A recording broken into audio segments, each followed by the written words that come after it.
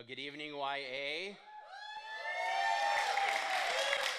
I'm excited to be with you guys here today. So I just want to welcome you guys here. I also want to welcome the online community. Those of you watching online, welcome. And I thank you, Jakeem, for introducing me. But I wanted to introduce myself too, just to those of you who don't know me. Like Jakeem said, I am over our 5th and 6th grade ministry that we call 56. And there's actually quite a few of you YA in the YA community that serve in 56. So we love having you guys. But I also wanted to speak to this, okay? Because I don't want you guys looking around like, why is he hobbling around? He looks like he's physically fit, right? Why are you guys laughing? That's not nice, right? Why is he hobbling around? Well, I'll get to that in just one second. But first, again, my name's Jesus. I have a beautiful wife named Myra who is here today. Yay, Myra. Two amazing boys, Jeremiah, who is 5 years old, who we run around on Chase all the time. Isaiah, who is 2 years old, same thing. He loves to run around. He loves to scream. He's got some really healthy lungs. And I guess now these days I'm more hobbling around after him. But this works out good sometimes. Like, get back here, buddy. Let me pull you over here. Just kidding. But here's what happened, okay? There was a bus that was out of control. And I'm just kidding. I wish that was the story. I wish that was the story. But in reality, you guys you're doing something that's like a normal activity in your everyday life, and you don't know, like, what the heck just happened? How did I hurt myself doing this? You guys ever have that happen? Some of you are shaking your head. I'm very happy. Thank you for saying that because it's really embarrassing. I had an ice chest before our midweek service, and it was a big ice chest. Okay, it wasn't like a small one. It was a big one, right? And I loaded it with a bunch of drinks for our kids, the most heaviest ice you've ever seen in your life, right? And I picked that thing up, and I'm walking sideways out the door with it, and my knee just popped. And I fell to the floor. I'm like, what the heck is going on? I needed help to get up. That's how bad it was. My wife right away was like, we need to take you to the doctor. I'm like, yeah, it'll be fine. I'll sleep it off. It'll be good in the morning. Wake up, and it's bruised, and it's swollen. Went to the doctor. And long story short, I tore my meniscus pulling an ice chest. So now you know why I was trying to make something up, right? Because that sounds pretty pathetic, okay? And now I have to have an MRI. I might need to have surgery. It's crazy that something so simple that is a part of my everyday life, right? I mean, I'm not always pulling an ice chest, but it's a pretty simple thing, right? But how true is it in our lives that there are things that happen when we're going about our normal day? We're not looking for adversity to hit us. We're not looking for difficult times. We're not looking for hardships, but they seem to find their way to us. Isn't that right? And in those moments, when that happens, when our world can get turned upside down in just a split second, sometimes it's like, what the heck? Why? Why is this happening right now? I was doing so good. Sometimes we can turn it and then look to God and be like, God, I was following you. I was being obedient to what you've asked me to do. Why is this happening in my life right now? Then there's other times where we as believers, we end up putting ourselves in situations and in places that maybe we shouldn't. And then adversity hits us there, and we're like, God, why? And God's like, I didn't want you to do that in the first place. That's not what I have for you to do. But both situations are very true. One, we're not doing anything to cause it. And then there's another one where we're purposefully sometimes putting ourselves in a place that we know can lead to difficulties. And it's been said, people ask, why God, why do good things or why do bad things happen to good people? And we know this, bad things happen to all of us in this world, regardless of where we are, regardless of our walk with the Lord or if we don't have a walk with the Lord, right? If you guys have your Bibles, or if you're using your electronic device, you can go to Ephesians chapter 2, and we're going to be looking at verses 1 through 10. Ephesians chapter 2, verses 1 through 10. And anytime I read my Bible, anytime I read my word, what I like to do, because let's be honest, and I'm sure this is the case for maybe a lot of you in here, sometimes you read your Bible, you don't really know the background of why this book was written, and you just read it and you're like, okay, God, what did you mean by that? I have no clue what you're talking about. And then you just kind of go on throughout your day and you're still wondering, and then it gets a little bit hard, so you stop praying about it or you stop rereading that text and you just kind of put it away and go, I guess I just don't understand my word. I guess I just don't understand God's word. So I'm just going to listen to a podcast. I'll listen to the preacher at church, which is important to do, right? But we won't get into our word ourselves, right? It's so important for you to get into your word. And I want to encourage you, if you want to grow in your relationship with Jesus Christ, which I know you do, which is why you're here tonight, get into your word. Spend time with him alone in the word. Yeah, you might not understand it right away. That's a part of a relationship. You might not understand exactly what the person in the relationship that you're in, what they're saying at that moment, but the more you get to hang out with them, the more you get to know them, you see what makes them tick. You start to understand what they're saying. You start to get to know their heart. And the same is true when we are in our word. You might not understand exactly what God is saying right there, but keep praying, keep asking, keep reading, keep meditating on that portion of Scripture, and I guarantee you that he will reveal himself to you through it. And when that happens, your relationship gets strengthened. Your confidence in God gets strengthened. The other way, it's kind of like if you're dating, if you're a guy dating a girl or a girl dating a guy, and you're like, you know what, I really want to date this person, but you ask your best friend and said, you know what, can you do me a favor? Can you go on this date for me? Can you find out all about them? Can you find out what they like, what they dislike? Find out what makes them tick? Find out their laugh. Is it a good laugh? Is it not a good laugh? And then come back and report all that to me and let me know, right? That's kind of how sometimes we act with our relationship with God. It's like, I'd rather see the relationship that this pastor has with God. I'd rather find out what this pastor heard from God instead of me sitting down and getting alone with him. So I want to encourage you, read your word. Find out about the text that you're reading so you can place yourself in it. So as we go into Ephesians, what I want you to know is that the book of Ephesians, the letter of Ephesians, the epistle of Ephesians, whatever verbiage you want to use, is considered one of the 4 captivity letters to the church. Paul wrote these letters in prison. He was in prison in Rome. The other 3 books are Philippians, Colossians, and Philemon, which is a fun word to say. Philemon, okay? These letters were written to churches as encouragement, some of them correction, while he was in prison. Isn't that crazy? He's trying to encourage others while he's going through difficulty. Now, Paul went to Ephesus on his 2nd missionary journey, and he loved the church there in Ephesus. He had to end up leaving. He went back on his 3rd missionary journey, ended up spending a total of about 3 years there. And while he's in prison, he decides, you know what, I need to write to this Gentile church, non-Jewish church. That's you and me, okay? And what you're going to find out as we get into this text of how appropriate it is for you and me here today. It is so relevant to you and me here today. And if you're a note taker, we're going to break these sections up after we read the text. And our first section is our past position. That's verses 1 through 3. Our past position. The second is our progression in position. That's verses 4 through 7. And then our provided position, verses 8 through 10. And now here's what I want you to get when I say the word position. You guys ever heard in a movie, hopefully you've never had it said to you, it's normally meant in a derogatory term, but somebody says, you know what, know your place. Know your place. If you've ever had that said to you, I'm sorry, it's hurtful. But in this context, it's a good thing. And I want you as a believer to know your place. And I want you to hear this in the scripture that we are going to be hearing this evening. But before we get into our word, so important that we pray. Could we all just close our eyes? Father, we come before you, expect it to hear your word. Expect it to hear you speak to us through your word. And so, Father, I pray for all of us in here right now, for those online, that our hearts would be open, that we would hear your heart through the Apostle Paul speaking to the church today, that we would know our position in you, God.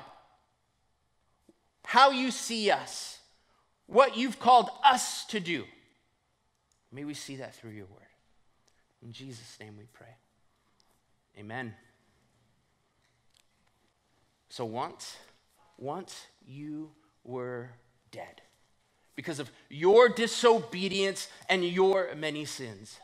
You used to live in sin just like the rest of the world, obeying the devil, the commander of the powers in the unseen world. His spirit is at work in the hearts of those who refuse to obey God. But all of us used to live that way, following the passionate desires and inclinations of our sinful nature. By our very nature, we were subject to God's anger just like everyone else.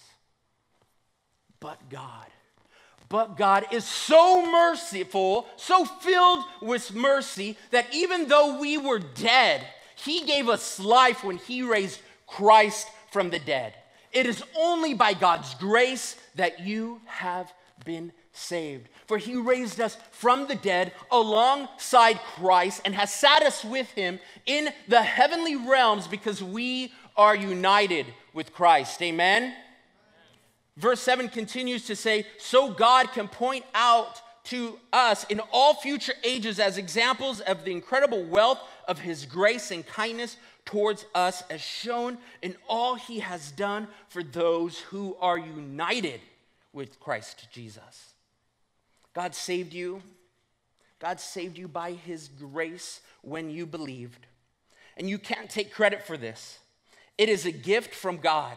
Salvation is not a reward for good things we have done, so no one can boast about it. For we are God's masterpiece. He has created us anew in Christ Jesus so we can do the things he planned for us long ago. Now, I don't know about you, but that section of Ephesians is one of my favorite. Ephesians is one of my favorite books. And this section of scripture is so powerful. So let's look at what our past position was. For those of us who are believers, our past position wasn't too good, right? We were dead. Our past position before Christ was death. Spiritually dead. Why? Because of our sins. I love how scripture puts it. It says because of your disobedience, and not just like a couple of your small little sins, but your many sins. We lived in a habitual lifestyle of sin. And then here's a part that's crazy. It says, when you lived that way, when we lived that way, who did we follow? What does scripture say? Who we were following? It said the devil. Now, I don't know about you, but doesn't that sound kind of uncomfortable? Like, yeah, I wasn't following the devil. I didn't have a bumper sticker on the back of my car that said the devil is my co-pilot, right? I didn't have that. What are you talking about that I followed the devil, that I followed him? What the heck does that mean? I'm just doing me, man. I'm not following no devil. I'm just doing me. The doing me mentality is a spirit of rebellion. The doing me mentality is a spirit of rebellion. And that spirit is at work in the lives of those who refuse to obey God. And because of that, you and I, we were subject to God's anger. Now get this, our progression in position. But God. I love those two words. But God. I don't know what you guys are going through here today. Some of you, I'm sure, are going through extremely difficult times, fearful times, scary things that you don't even want to ask for prayer on because you're embarrassed about it. You don't want people to look at you differently. Take your very real situation that you're in, the very real pain that you're feeling. Never want to diminish that. The very real circumstances that you're in, and add in but God.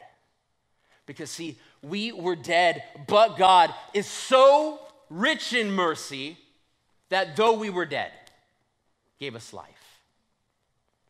We moved from death and started to move into life, and it was at a high cost. It cost Jesus his death on the cross for your sins and my sins going onto him. And it would cause him to die, and then for you and I to raise again. And here's the thing. We are seated with him. That's kind of weird verbiage. I'm like, we're in the MPV at Water of Life. But our position is now in Christ. We are no longer dead, for those of us who are in Christ. We are alive. Amen? So we have a place of what? Victory. You are coming from a place of victory, not failure. You are coming from a place of victory. Here's the problem. Too often we forget that because of our very real circumstances. The devil, who is out there seeking whom he can devour, he knows he lost, but he knows too often that we don't realize that. And so he wants to use circumstances to draw us away from God. But we come from a position of power. Now, I want you to do something with me. This might sound a little silly, but amuse me. I'm up here. I have the microphone. Turn to your neighbor and just say, I come from a position of power. Now, I want you to look at your neighbor again and say it as you mean it. Say it as you mean it inside. And especially for those of you, you know inside, you don't have to share it with anybody, that you're coming from a difficult position to say, I come from a position of power.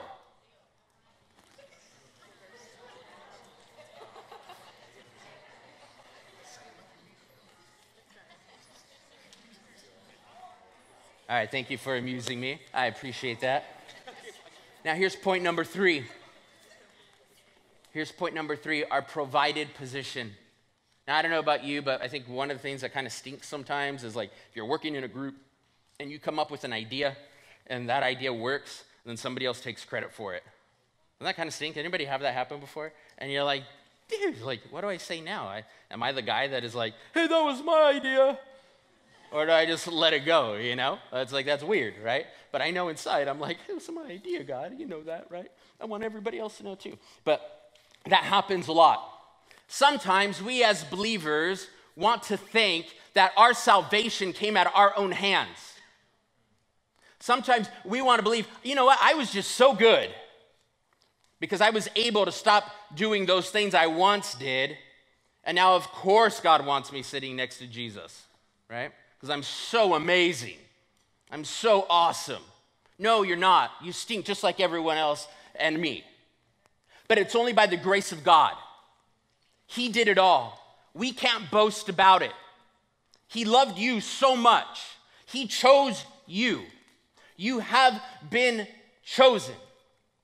And I tell this to my 5th and 6th grade students sometimes. I think schools still do this, and I didn't like it at all. But who else with me has been a little bit scarred from their school years when they would say, hey, okay, we're going to pick you and you to be the team captain. Now you have to pick the other kids to be on your team. And I remember when that would happen, I'm like, oh, man, I'm going to be last. I know it. My wife just laughed. That was awesome. You know, I'm going to be last. So I sit there, and I'm trying not to, I'm going to be honest. Like, I'm not going to lie. I'm trying not to get teary-eyed. And I'm like, man, this is going to happen again. I'm going to be last. Okay, cool. I'm last. Awesome, I knew it, you know. And then the guy's always like, oh, I guess I'll take Jesus, right? And so I go over. I mean, that's a painful thing. Not being chosen, that's painful. And I think many of us in here have experienced those moments in life where we don't feel chosen. But see, here's the thing. God, the creator of the universe, has chosen each of you. He has chosen each and every single one of you. And so those moments in life that come where you feel like people have turned away from you, they've shunned you, they've said, no, you're weird, you're crazy, you hurt yourself by pulling an ice chest, they don't want to be around you, right? You can say, no, but God has chosen me, and I'm going to rest on that. Our position comes from God. We can't take credit for it. I want to show you guys a picture. I'm curious to see if this looks familiar to you at all. If we can throw up that first picture on the screen. Does that look familiar to anybody? Anybody know what that is? It's Michelangelo's masterpiece painted atop the Sistine Chapel in Rome. I've never gone to see it. I've only seen it in pictures and movies. But this is a famous part of that painting. The next picture shows the picture in totality. You either see it in that or that form, right? But I'm sure that for the majority of you in here, that those are probably the only two pictures you've ever seen from the Sistine Chapel. That picture is actually the most replicated in history. That scene. For print, for movies, for books, whatever it is, that is the most replicated painting in history. And we can show the other two pictures. This is, I couldn't get enough pictures. I didn't want to spend the whole time showing you guys pictures of the Sistine Chapel, but this is other sections of it. It's a massive, massive fresco. It's a massive, massive painting. But most people are only familiar with those two other pictures that we just looked at. And what those paintings show, what that painting shows, it's a part of Michelangelo. It shows us some of his traits. It shows us his imagination, his patience, attention to detail, and the ability of the artist to create something from nothing. I want you to hear something. Ephesians chapter 2, verse 10 says, "We are God's masterpiece. He has created us anew in Christ Jesus so we can do the good things he planned for us long ago." Now, I want you to think of something. Have you ever considered yourself to be a masterpiece? And maybe some of you in here are like, I say that to myself every time I look in the mirror in the morning, right? Okay. But I want you to realize that you are a masterpiece of God. Now, in a very real way, what that scripture is saying, that all of us as the church paint the picture of the masterpiece of God. All of us here. But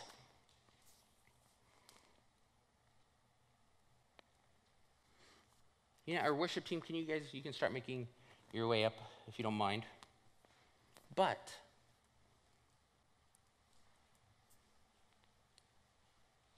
I am sure that there are people that we come into contact with each and every single day who obviously don't come to church. They only see one part of that masterpiece. And that's you and me. And when they see us, does how we carry ourselves, how we love God, does that emanate from us? Does it cause them, when they see us, to look up, to see the works of our Heavenly Father? And when they see us, do they see a reflection of himself? Do they see his traits in us? Do they see his imagination, his patience, his attention to detail, his love, his compassion, his grace when they see us?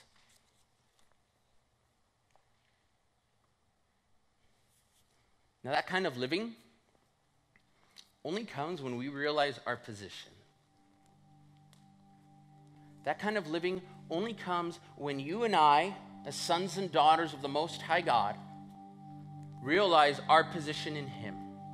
And I love the fact that Paul takes us on that journey to say, hey, look, this is where you were. This is where you are now. And I don't know about you, but I want to function in the where I am now, not where I once was. Because where I once was good for nothing. Where I once was hurt people. Where I once was only thought of myself and wanted to put myself ahead of others. Where I was before, I was dead. And now I have life. So I ask you a question in here. Will we allow the enemy to have any kind of victory in our lives here today? Will we allow the enemy to use tough circumstances, the pain that we go through in life, to draw us away from God?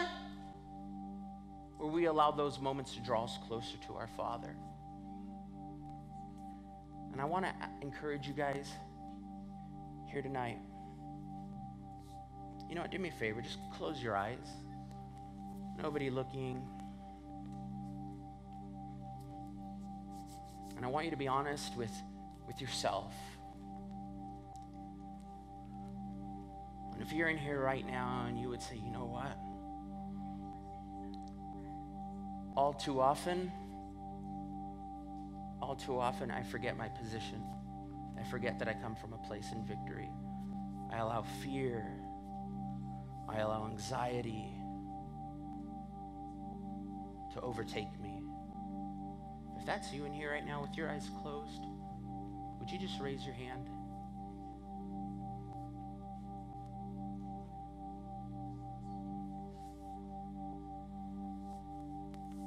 I see you. You can put your hands down. If you're in this place right now and you would say, you know what, I know I come from a place of victory. I know where God's brought me. But all too often, I want to toe the line.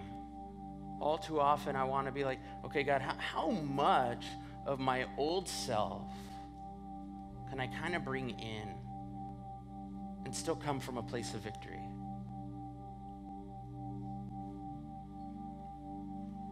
If that's you, and you've been towing the line, would you be brave enough, with everyone's eyes closed, just to raise your hands?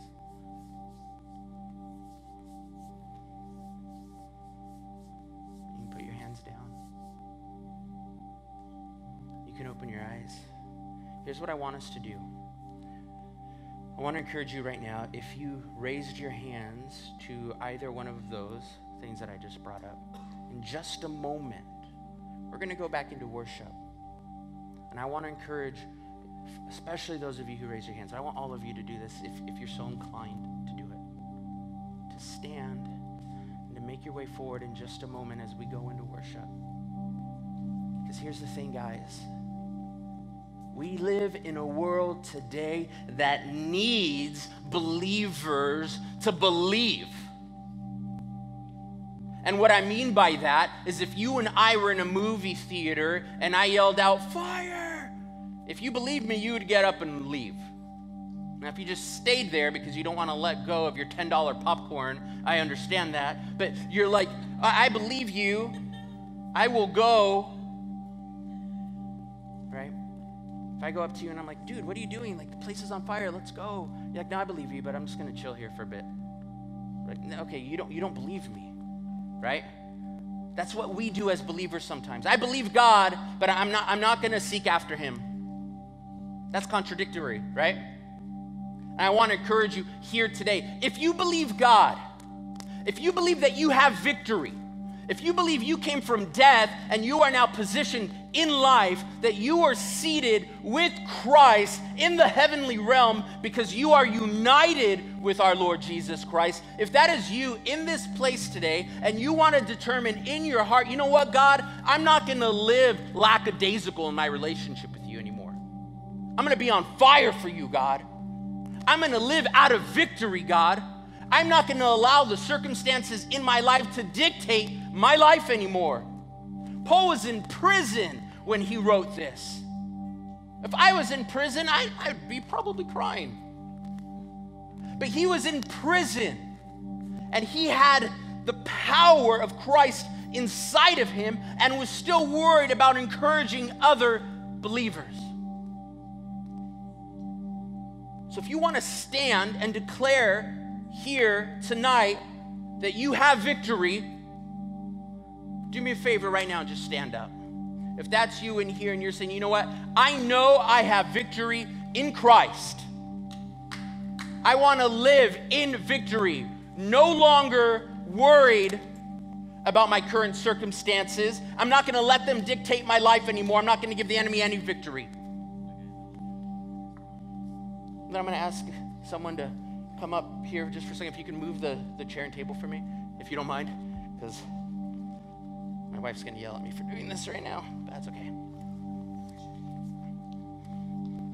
And do me a favor. make your way forward as we go into worship. Come on forward. And here's where I want your heart and your mind to be. Here's where I want your heart and your mind to be right now. You have victory. You have victory. You have been chosen. The God of the universe, who created heaven and earth, who makes beautiful things out of nothing, who raises the dead, has chosen each and every single one of you. And as a response in our life, may that belief, may that love flow each and every single day. And as we go into worship right now, would we have that mindset of, God, you are amazing, you are good, thank you, God. And let's just, like that song says, not the one we're singing right now, but let's just recklessly worship our God. Can we do that? Let's worship.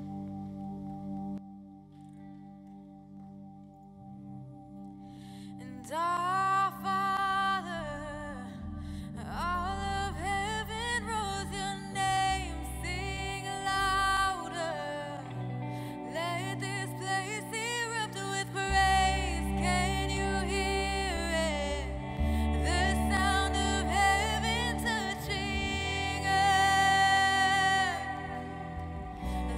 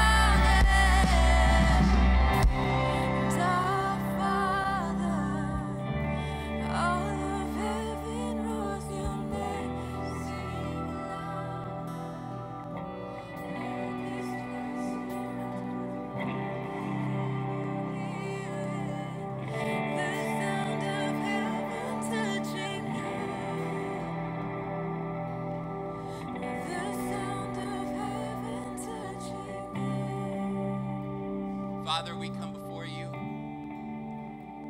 Oh, God, what an awesome thing it is to hear your people praising you, God. Lord, I thank you for each and every single person that is here and those online, God. Lord, I pray that you would move in the hearts of your people. Lord, that when they leave here today, that they would know, God, that you love them, that you care for them, that you have a plan and a purpose for each and every single one of them, God. That they would know that they live in victory, not in fear, but in victory, God. Because of you, Lord Jesus, who we give you all the honor, all the glory, and all the praise. It's in Jesus' name we pray. Amen. Amen.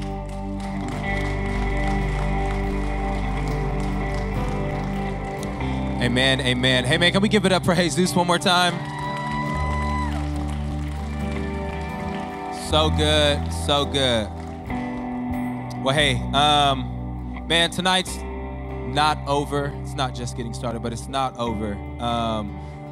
If you're new here, one thing we like to do, we've said from the beginning of the year is that it's more than just about a speaker, or more than just, but we're about learning from one another, having conversations with one another, growing from one another. That there's things that you may have heard in the message that God may have been speaking to you, that when you share to the next person can help them deal with some things that they may be going through, or maybe seeing things in a different perspective. So at this time, we're actually going to go into our tables. So this is what I want to encourage you to do is, in the back, our table leaders are already there. Go ahead and make your way to the tables. I think Britt's going to be bringing out those Otter Pops that I promised you guys earlier, but this is a great space, man, for you. Like I said, there's no pressure. You don't have to come and speak super deep, but just from a real place of maybe I have been in this place where my past has gotten to the place or gotten in the way of living life from the position that God has called me to. And this is a great place to have this conversation. So encourage you, head to the back. Leaders are already in the back. And we'll come close in a few minutes.